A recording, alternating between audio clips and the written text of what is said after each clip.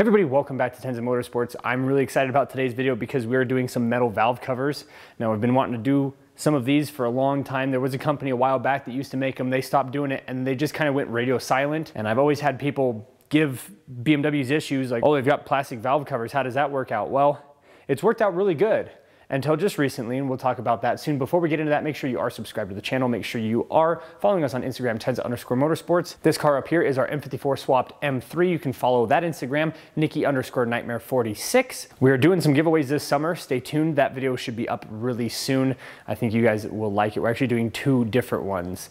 So this metal valve cover here is something that I bought off of Amazon. And the products that I purchase off of Amazon, I try my best to go through the reviews and then talk about some of the things people are saying about it. Most of these complaints have been that it was damaged when it got there. And when I started to do a little bit more research, people were complaining about scratches. I'm not really worried about that. I know that if it's a daily driver, that can be an issue. Like this one right here has got a paint line. It looks like the paint was slightly messed up and then they had to, retape it or something. To me, that doesn't matter. This car doesn't matter. This one doesn't matter. Most engine bays are dirty enough that even if it was in perfect condition, you'd never see it because it just gets dirty. So for me, as long as it's not being actually physically damaged, like this edge here along the underside, as long as that isn't like chipped or cracked or there's no holes in it, I personally don't care. The other review that I saw said that it didn't have any baffling for the CCV system. The first thing I did when I got these in the mail was make sure that they weren't broken. So that's why this has already been opened up. This was literally all that was in it. You've got this rubber gasket here and the one that goes around the edge. So these two and then this one. I pulled this cover plate off to make sure that this wasn't just a sealed box, and it is not a sealed box. There's a hole over here and then the vent that goes to your CCV over there. So I'm confused about why the one review said that there wasn't any baffling for the crankcase ventilation system. So kind of confused about it. These are cheap. I couldn't believe how inexpensive this was. Now I do have a M56 valve cover. Those sell online for around $200 to $300 used, depending on the condition. And what's nice about those is the CCV system actually is all just right here. So you don't have to have the original M54 system. The reason I didn't do that is because I wanted to do a catch can system. It'd been better for the car. And these are so inexpensive that I was worried they were going to sell out of them. When I saw it, I was like, I couldn't believe they were only $170. You can spend more than that on a plastic one, on the original ones, OEM. So I'm probably going to take the M56 one that's out in the backyard and try to find somebody to sell that too. But I bought two of these because it kept saying, there's only 5 or 7 left in stock. And I don't know if that's a ploy to be like, oh, there's only so many left, you better buy them. But anyways, I just can't believe it. I just want to talk about the plastic ones real quick. If you keep them in good condition, they can last a long time. I've been running mine with a boosted engine, and that obviously strains it a little bit. And if you're running a turbocharged system like we'll eventually run on this car, if you've got the turbo coming up, it's gonna sit inches from one of these. And if you have the plastic one, you'll warp it. Mine, I believe, has been warped just because it's old. When you put in these nuts that go around the edges here, when you tighten those down, they're, 8 inches apart from each other. And so you'll start to get warping that goes like this. And you'll basically you'll have a slow leak. You could have a brand new gasket and it's still just gonna leak a little bit. And I think that's what mine is doing right now. It's not a ton, it's not like, coming down and burning off on the exhaust manifold or anything like that, but I have noticed that it was a little bit wet. I don't wanna get ahead of myself before I say, oh, this is fantastic product, but I don't see any real downside to this.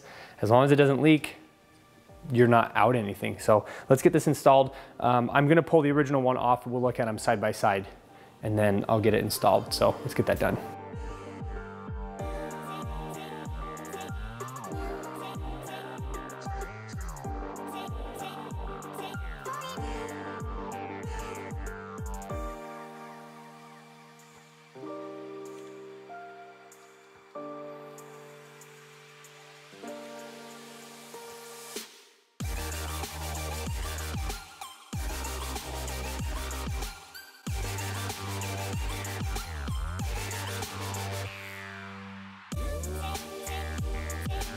All right, so the original valve cover is off. I feel pretty good. I only lost one 10mm socket and I pulled the cover off in 15 minutes, which, well, I was gonna say that it's pretty quick, but I guess I am missing like a bunch of pieces in the back that normally makes it more difficult.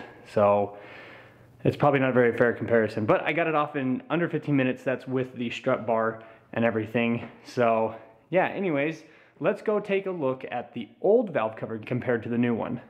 All right, here they are side by side, and I spent quite a bit of time looking at the two gaskets, and honestly, they look absolutely identical. I'm still debating whether or not to reuse my old gasket, just put that back in there and put this new one into a bag and just hold on to it till later. Where the CCV system pulls is in the same location, so there's a little hole right on the back side of there, and there's a little hole right there on this one. And then yeah, I'm just gonna move the parts over and we'll get this reinstalled just the way we took it out.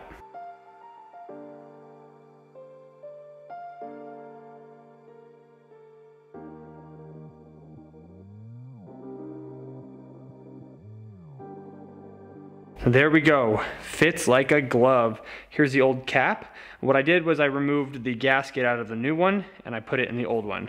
Only because I like the older style better and they look like they fit the exact same. So I pulled my old gasket out, put in the new one, and hopefully that will seal up just fine. From here, all I'm gonna do is put the engine covers back on.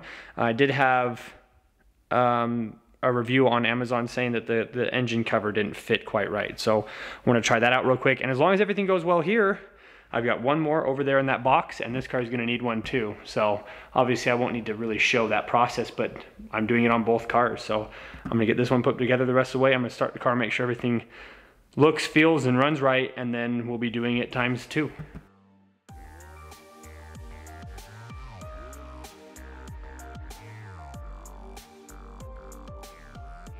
All right, well, I feel kind of dumb because the set came with new ones of these and I just didn't look at the bottom of the box.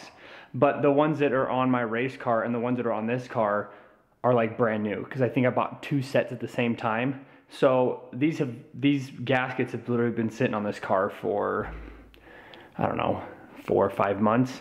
So it's not like it's a big deal, but just keep in mind it does come with a set of these.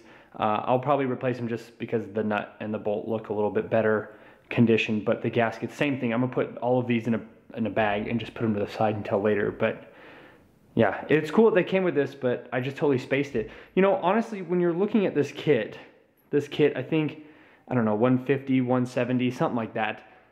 That's really not that bad. You're gonna spend, between these and new gasket set, you can spend 50, 60 bucks. If you go full OEM, I'm sure you can find ones that are, I don't know, close to $100. So you're already a third the way there when you purchase getting new gaskets. So I don't know, I think it's a good deal. I think it's a good buy. I did drive the race car out, the white one. That's why this car is now down, and it started up just fine. Everything looks good. So really happy with it. We're gonna time lapse this. Thanks everybody so much for watching. Any comments or questions if you have any experience with these, or actually I'm kind of curious to know if there's anybody out there who has, I can't even remember what brand they were, but like, I don't know, 10 years ago, there was another company who was making metal valve covers. I'm curious to know if anybody else has one of those that watches any of my content. And if you do, who made them? How much were they? You still like it? Does it have the same design on the inside as these ones do? Just curious to know. As always, everything will be linked down in the description below.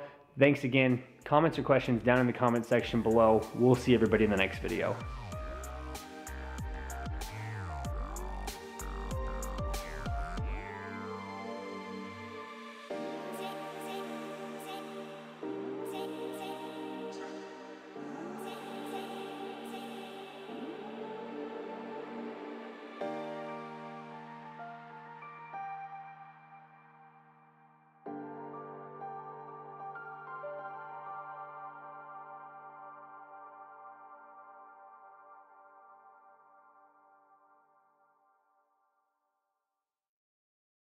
Bam!